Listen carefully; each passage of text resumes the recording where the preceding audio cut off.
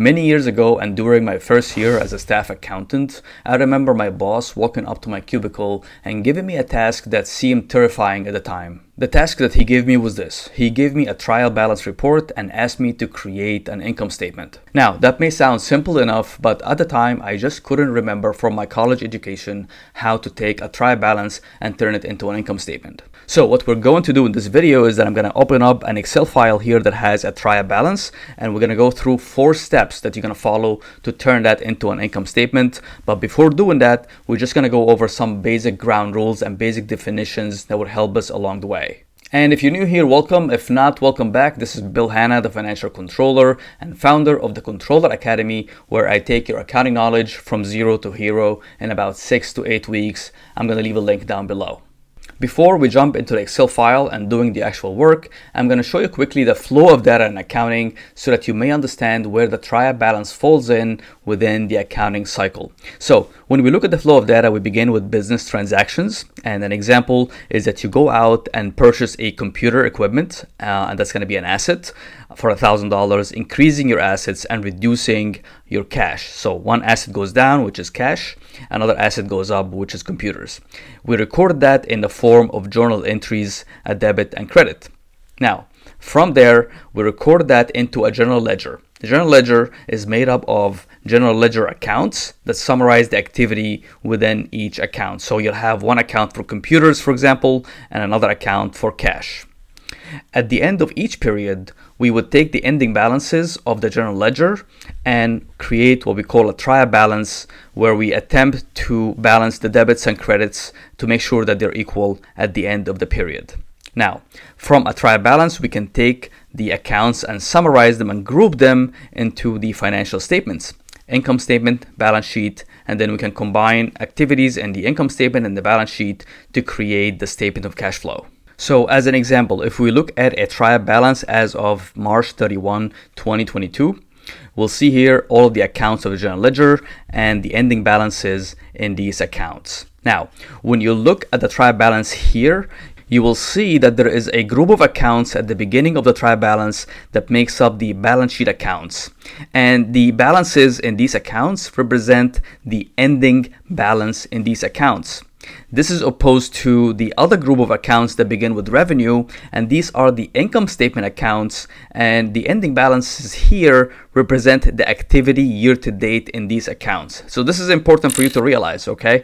The balance sheet accounts are ending balances. It's a snapshot in time, while for the income statement trial balance accounts, these are activity year to date in that account. Alright, so now with this basic understanding of the trial balance, let's go ahead and look at the example that we have here in Excel. So we have a trial balance for Spa Booker as of March 31st, 2022. We'll go ahead in this example and turn this trial balance into an income statement for the quarter ending March 31st, 2022. I'm going to go ahead and leave a link down below for you to download this file here so you can play with it after watching this video.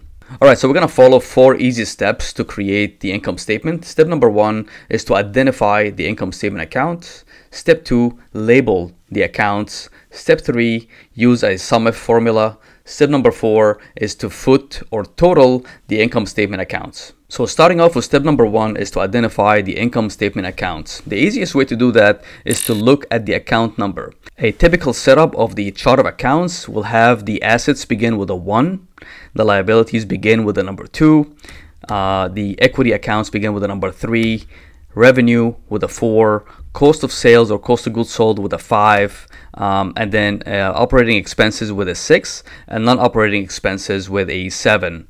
I've made a detailed video in the past about the proper setup of a chart of accounts. I'm going to leave a link to it up here so that you can watch it after this video. So the easiest way, like we said, is to look at the number of the account, and the number will begin with revenue.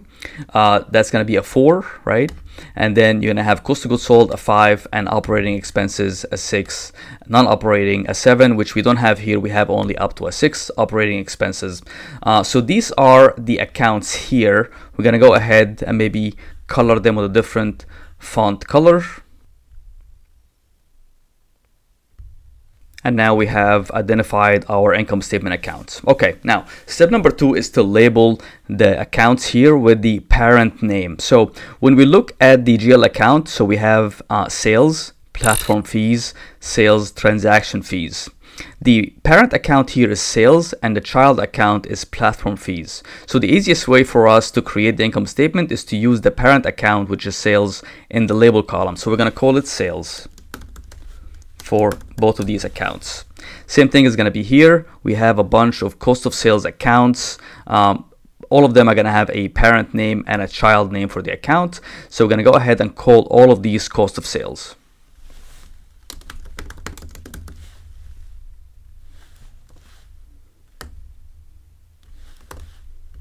We'll go ahead and do the same for payroll expenses.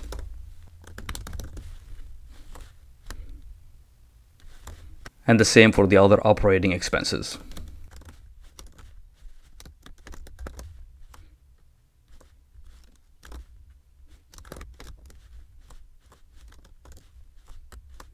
All right, now that we've labeled all of our general ledger accounts, we're going to go ahead and create the Excel formula to sum up these accounts. But before doing that, I like to take these parent accounts and remove duplicates. So I'll just take it to another sheet and go to data, remove duplicates, and that will give me the shortened list of my accounts. I'll take that and put it into my income statement, and I can go ahead and create my SumIf formula. So the formula will go equals SumIf and take the label column. If what's in the label column matches what I have here, then return the value that I have in the ending balance column. And I can drag that down, but when I drag it down for the expense accounts, I need to change my ending balance column from the credit to debit, because expenses will be always a debit. So in the formula, instead of column D, I'm going to have column C.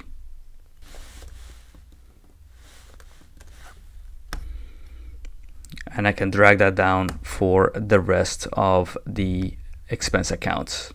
Now that I have my values in place with the SumIf formula, I can go ahead and do a formatting and a footing of this income statement.